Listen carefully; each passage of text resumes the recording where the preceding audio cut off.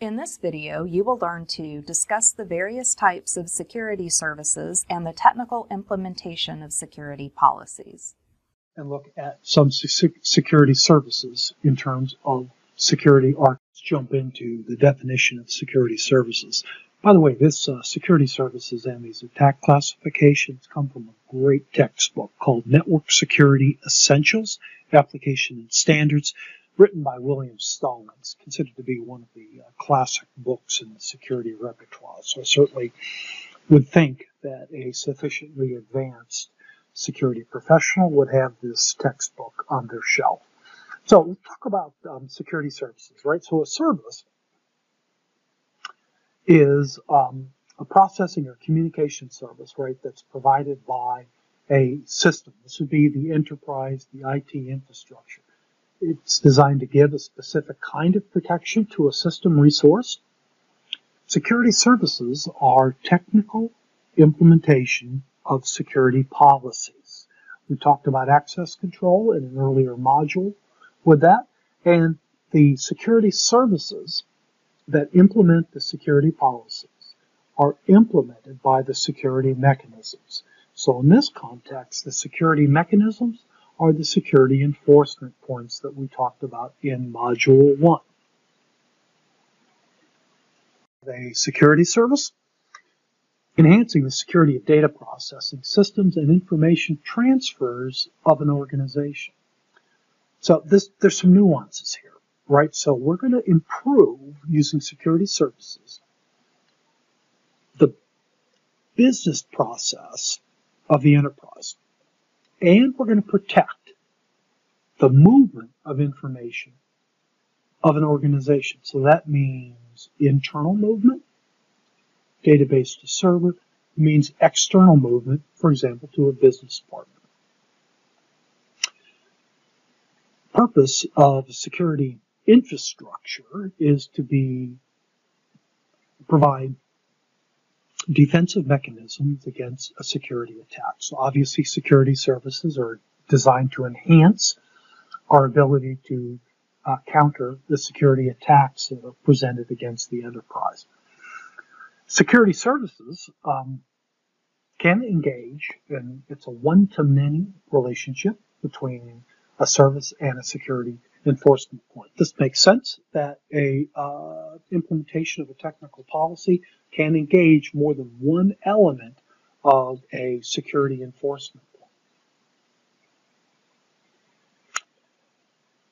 So often replicates capabilities in the real world. So we think about how information moves securely. We've got signatures and dates, protection from disclosure. That's why we put things in an envelope. We make sure they're not going to be destructed or destroyed or modified. We can provide authenticity through notarization or witness signatures, plus the non-repudiation part of that can be accomplished from notarization or licensing. Takes a look at a couple of definitions, and he's pulled out one from ITU, right? The International Telecommunications Union.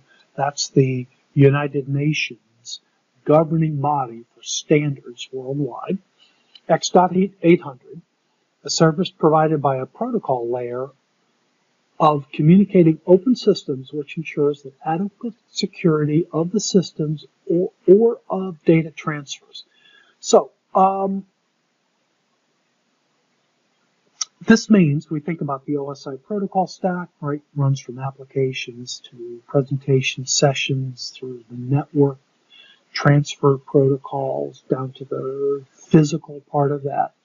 That these layers, right, communicate with similar layers. That's them communicating to open systems, right, in another enterprise or another part of the enterprise, and protects the information, both of the receiver, the transmitter, and the communication transfer that's in there. Now, kind of legalese, right?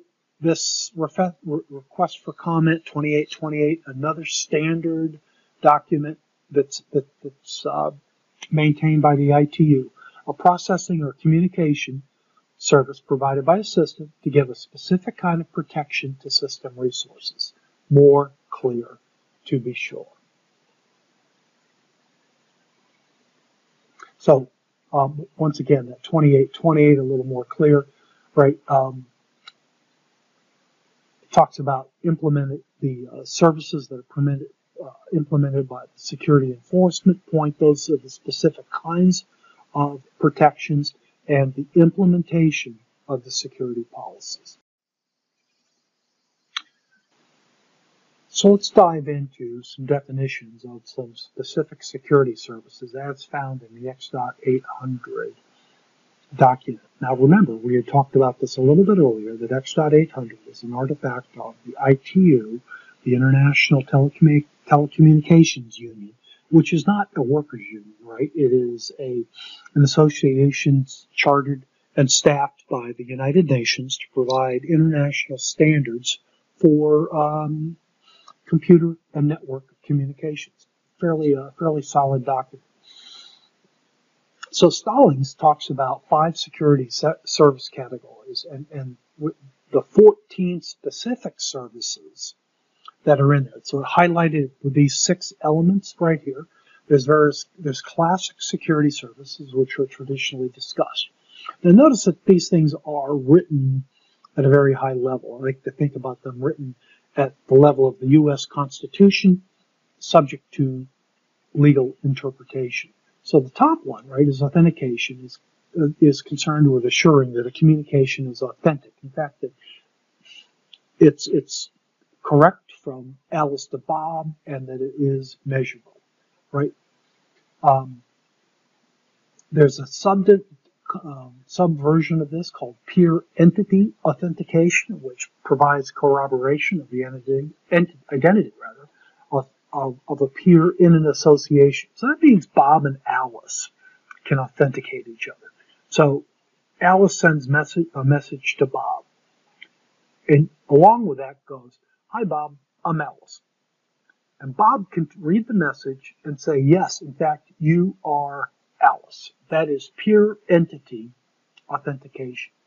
Data origin, right, is a corroboration of the source of the data, so that Bob can actually look at the message and say, "Yeah, so Alice actually sent that." So we can authenticate Alice and authenticate that the message had come from Alice. You can see those 2 powerful points of the authentication side.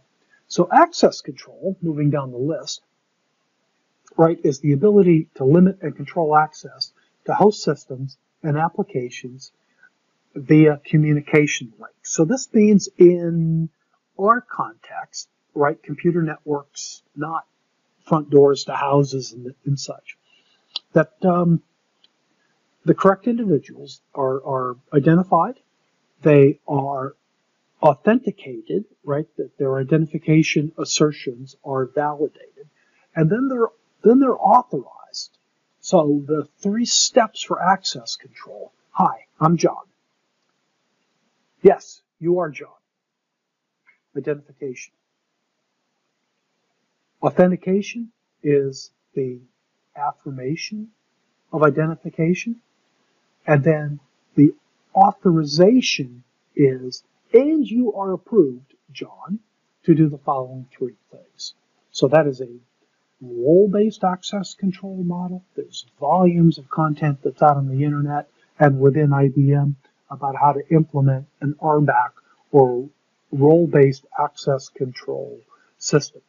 So the third element, data confidentiality, right, ensures that the messages are received as sent with no duplication, insertion, modification, reordering, replay, or loss. So the loss part of that, right, is that the message is not destroyed. Reordering, right, so that if the messages are describing a sequence of events, that they come in the correct sequence. There could be a lot of disruption if those, in fact, are changed in that. The modification side, that the payload of the message is changed. This is the example of let's not meet at 1 p.m. for lunch, but let's meet at 11:30. Insertion, no new modifications, and duplication, that we're not sending duplicate messages to confuse Alice or Bob. So the non-repudiation phase of this, right, is that the both Alice and Bob in a message transaction can't deny that the transaction occurred. We talked about this a little earlier about message transmission. Alice sends Bob a message. Alice can prove that Alice sent the message and Bob received it. Bob can prove that Alice sent the message and he received it. So there's no ambiguity area of not being able to authenticate a transaction. It's extremely important within financial services, both for banking and for insurance, that we need to be able to remove any capability of saying, I didn't do that, right? So identification, authentication, confidentiality, all of that's in play with that. And we talked about availability a little bit earlier on this, that the resource is accessible and usable. So we talked about the availability, right? That the capability, the service capability being provided by the enterprise is available, that it's there, and that it responds in a timely manner. Because if you can think that if you put a response in and you got a response back the next day, that's not timely at all. So that is part of the availability part.